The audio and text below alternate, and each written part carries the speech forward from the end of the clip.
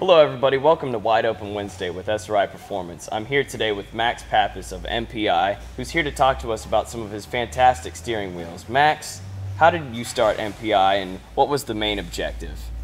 First of all, welcome to SRI. Glad to be here. Great partnership. I love all the guys here.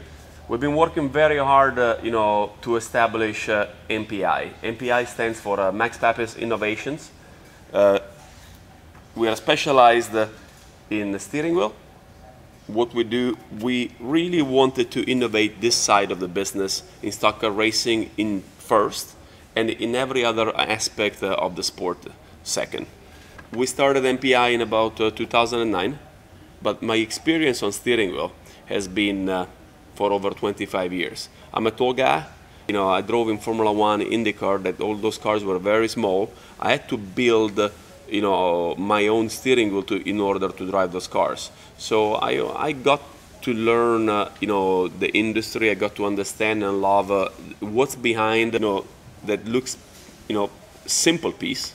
It looked difficult to innovate, because when you look at something, it seems a pretty simple product, but we put a lot of effort in it to try to make it, to improve safety, improve comfort, and at the same time create a brand where people get attached, not just because of the brand, but for the quality, the customer service, and what we do in MPI, that is, we put people first all the time, no matter what we do. Well, you were just explaining to me earlier that a steering wheel is just as important as your seatbelts in terms of safety. Elaborate on that a little bit. Absolutely. So let me tell all the young kids out there, I started racing, many years ago. And obviously, when you start racing, you don't have much money, and you always try to cut corners because obviously you want to go racing first. What I learned through my career is that I always had to put safety first. We worked with Hendrick, Stewart Haas, all the top teams to understand what they needed and to make the product that they needed. Mm-hmm. Then, we took what they liked about the product and figured out a way how to scale the price down, no matter at different entry level, mid level of sport, high level. Mm-hmm. Not everybody has $400 to spend on a steering wheel. Mm-hmm. So what we did, we used the same technology in terms of construction, foam, and we're going to talk about this later, mm-hmm. And we lowered down the labor cost.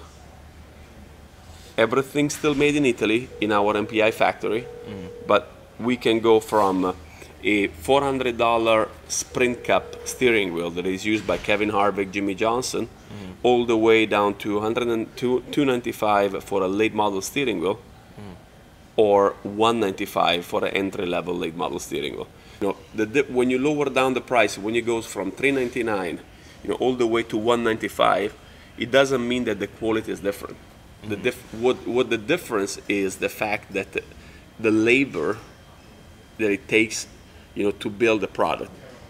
The things I'm the most proud of is actually the fact that when a kid goes to the track and picks up a wheel like this for his Bandolero or his Legend, mm-hmm. there is nothing different in terms of construction and in terms of quality of the product than the wheel that Jimmy Johnson or Kevin Harvick or Kyle Busch or Keselowski are holding every Sunday. When I came in stock car racing, steering wheel was basically something that has been there forever. I joined the sport. I wanted to see if there was areas where I could innovate. The regular, standalone NASCAR steering wheel has always been built with a tube, mm-hmm. hollow tube, spoke, welded, and a bit of rubber on top of it. Mm-hmm.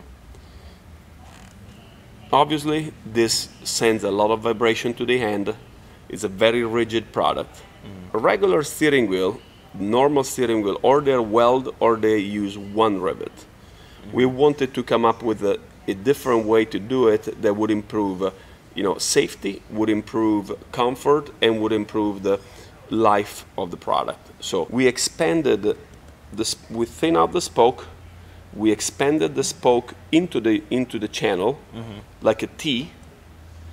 And we put double avionic rivet, and we built our own U channel. If you hold on to this, I will explain you know how the second process is. Once you have a product like this, you know, this is the soul of your steering wheel. Right. This is what's underneath. Out of this, there is an aluminum mold around, and you inject foam. Obviously, as you can imagine, you can, you know, the foam can be made, you know, many different, you know, in many different compound construction. We work really hard in order to figure out what was the best vibration absorbance product that we could put around and the lightest one, because obviously light is fast in racing. The final product is an ergonomic shape. If you look at most of the MPI wheel, depending if it's built for a kid or an adult, they have an oval shape, because it's the shape of your fist when you're holding a steering wheel. Right. When accident happen, people look at what's happening on the steering wheel. There is this myth of the fact that you know, the wheel should not deform. How I always try to tell people is that the wheel needs to deform, and the wheel needs to absorb load, almost like a reverse airbag. Before, you know, innovating this product, is that I broke my wrist twice because all the load came in. You know, it didn't get dissipated during the impact, and the first things that went was this.